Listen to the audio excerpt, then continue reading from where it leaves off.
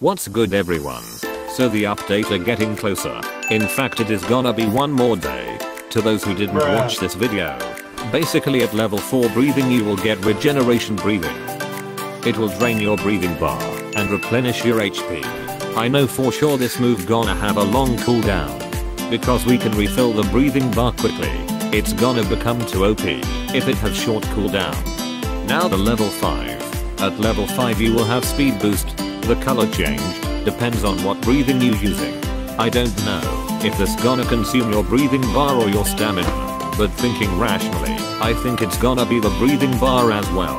If it's stamina bar, then it's probably gonna use tons of stamina. This breathing level up are from total concentration breathing.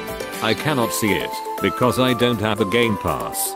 But basically right now the maximum are level 3, and I think level 4 and 5 only available on the new map, which is you need a high level to go there. There's one more day before the update release. Click the link below to see the timer yourself. See ya.